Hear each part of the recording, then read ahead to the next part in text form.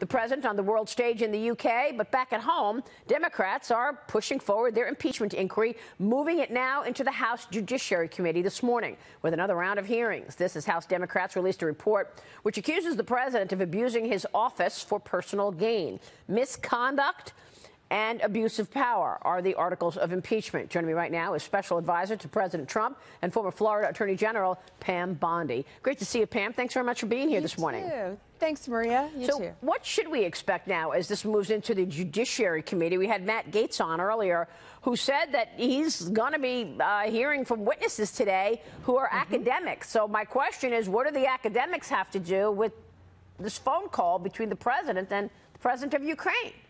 Well, and no offense to academics. I went to law school. I loved my con law professor, but we're going to hear a lot of professors this morning, and they're going to opine on what the president did. I think you're going to hear a lot of great cross-examination from Republicans talking about their bias to begin with. But you know what? Why do we even need that? And here's the report, okay? This report is 300 pages that the House released. 300 pages. You know what it omits? The words, I presumed, I assumed. This is based on hearsay. He told me, she told me. That's all out of this report, and they put it in here as fact. 300 pages. This has been rigged from day one, and you know, as you know, Maria, Nadler is going to be heading this whole thing up today. And what did we find out about him? 2 years ago in the New York Times, 2 years ago, he said he is best positioned as a scholar to take on President Trump and impeach him 2 years ago, before any of this junk, and it is junk, came up. It's a sham process. It's been rigged from the beginning, and I can't wait to hear the cross-exam today from our great Republican members. Well, it's pretty incredible to me, though, that they are moving forward with it based on what you're calling hearsay. I mean, do you have anybody that you've heard from who actually was on the call? I mean, the president released the transcript, and we know what the transcript said.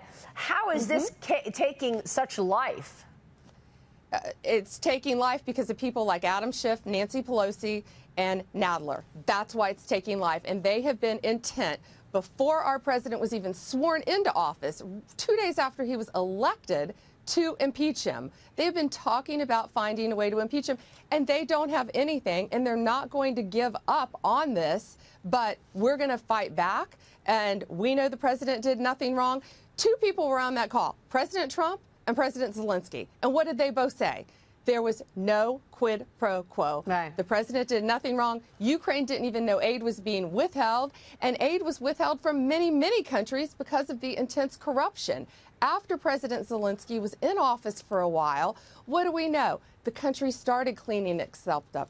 Parliament took place. He replaced bad people. He did the right things, and the aid was ultimately released. And by the way, without any investigation ever being opened. This is a witch hunt. Is the president planning to send anybody to any of these hearings this week?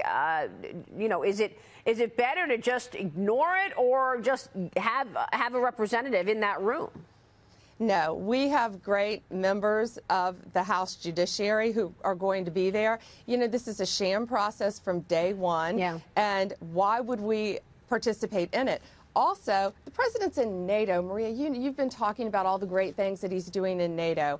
And to do this when a president is in foreign land, meeting with world leaders, doing some of the most important work he can do for our country, they are holding impeachment hearings. It's outrageous. It should outrage every American. Also that, as you've talked about in the past, USMCA, it's sitting on Nancy Pelosi's desk, right, collecting dust.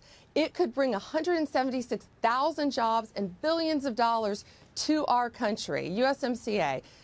We could go on. Yeah. NDAA. You know, it seems everything. Well, definitely they're leaving a lot on the table, and I think that's what happened when they went home for Thanksgiving. That they faced the wrath of constituents who said, "What are you doing for me? What have you done for me lately? And what have you been working on the last 2 months?" And it's like squat. You know, you don't have well USMCA, you don't have the prescription drug plan. I mean, are we ever going to see an infrastructure situation? It appears to me, Pam, let me get your take on this, that there's a real division within the Democratic Party right now. Because, you know, I spoke with Congressman Jeff Van Drew from New Jersey about a week ago, and he said, I'm a no. I'm voting no on impeachment. And there are plenty of other Democrat colleagues of mine, this is Jeff Van Drew saying this, that feel that we're not getting anything done and that we shouldn't go down this road. And earlier, Steve Forbes mentioned Chuck Schumer. Where is Senator Chuck Schumer as all of this? He's sort of hiding under a rock. He doesn't want to. He doesn't want to be anywhere near this. It seems to me there's a major division going on in the Democrats right now with this. Maria, you're correct. There's a major division, and there should be. First of all, this thing shouldn't even go to a vote. This should be over, finished, done. It should not go to a vote. We all know that, and many Democrats, we're hearing that all the time, that there are so many Democrats who aren't happy with this and are not going to vote for it. Their constituents don't want it. They don't want it. They want to be focusing on things that are important to the American people that we just talked about. So, as to the Republicans, we are more unified than ever. I have never seen such great unity within our party, and that's probably one of the only good things to come out of this. So the President and House Intel Committee Chairman Adam Schiff both spoke out yesterday about this. Let's listen to this. Got to get your reaction. Watch. I think Adam Schiff is a deranged human being. I think he grew up with a complex for lots of reasons that are obvious. I think he's a very sick man, and he lies. The president used his office and his bully pulpit to try to intimidate witnesses. And to my GOP colleagues, they need to consider that when we have a Democratic president, are they willing to say, in answer to their oversight, that a president may simply refuse? You know, I find this so rich, Pam, in the face of what we know took place in the 2016 election. Right. You know, that the waters are continuing to be muddied in every instance where we know we're getting an IG report or we're getting information about this criminal investigation that John Durham is doing, and yet they continue to just push forward on impeachment. Well, Adam Schiff, Jerry Nadler, Nancy Pelosi, they are dead set on impeaching the president. And they don't care. As we know, Nadler's been saying this for years. Before the president took office, they wanted to impeach him. Everything the president said is completely accurate. We stand by all that. Adam Schiff needs to tread very carefully on what he's saying and these ridiculous accusations without fact to back it up against the President of the United States.